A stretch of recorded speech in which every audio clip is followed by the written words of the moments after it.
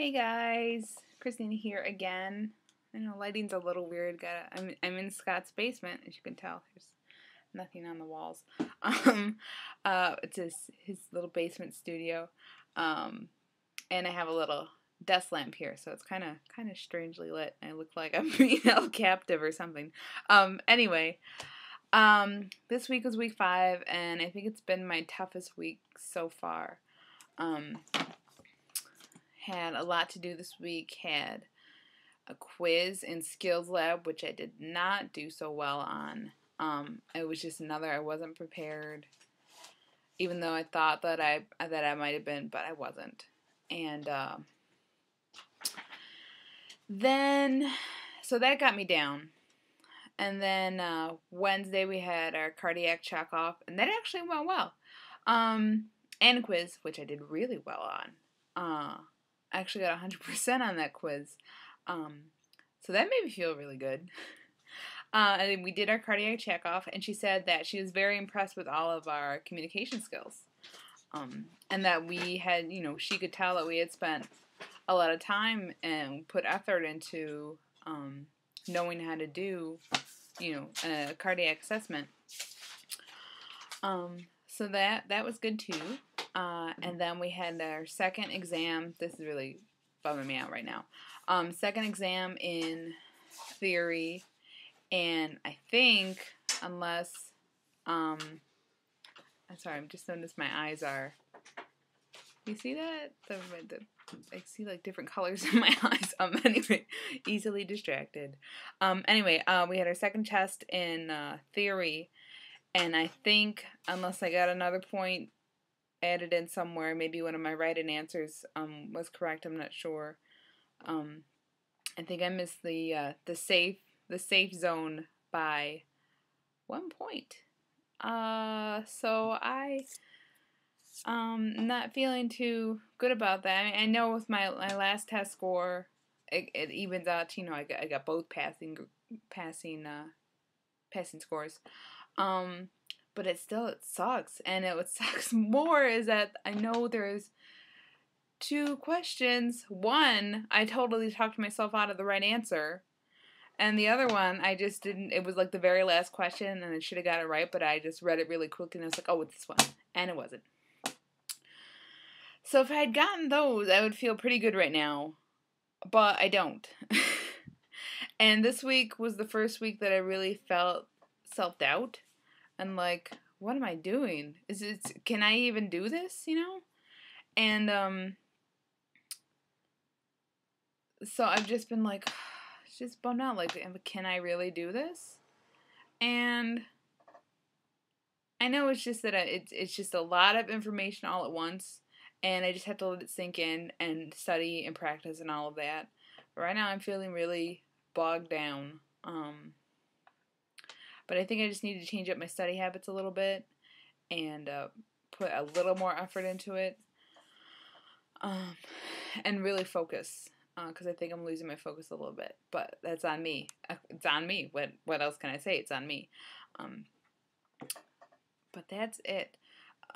So yeah, week 5 was tough, and it's kind of freaking me out right now because we only have 2 more weeks left, and then it's finals, and then the week after that is clinical start, and it's like holy crap. And I don't feel prepared to start clinicals right now. I don't, but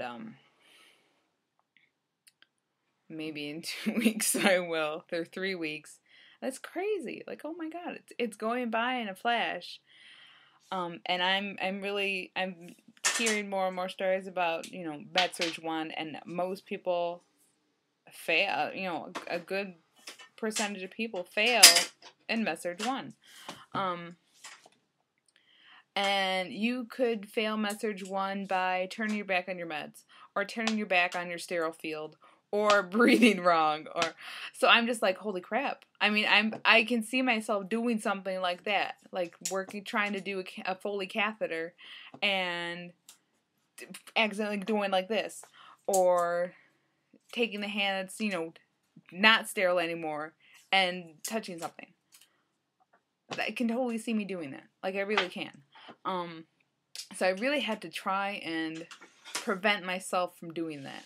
I don't know how. I guess you just have to really concentrate on what you're doing.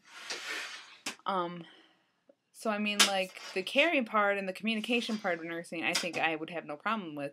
The procedures part, which is the most important part, really, I just need to focus on. I really do.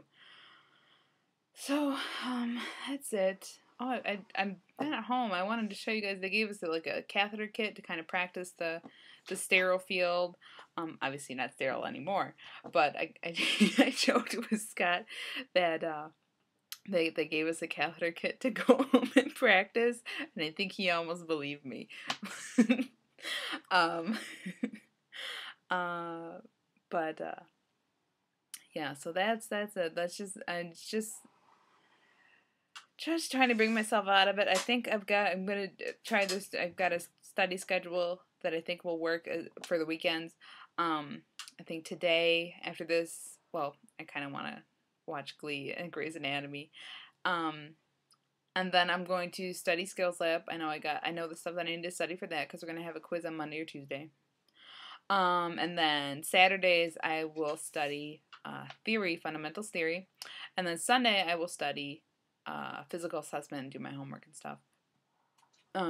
So we'll see how that works. I think that'll work a lot better because I think if I give myself little goals, just little like, okay, I'll do this right now. This is what I want to accomplish today.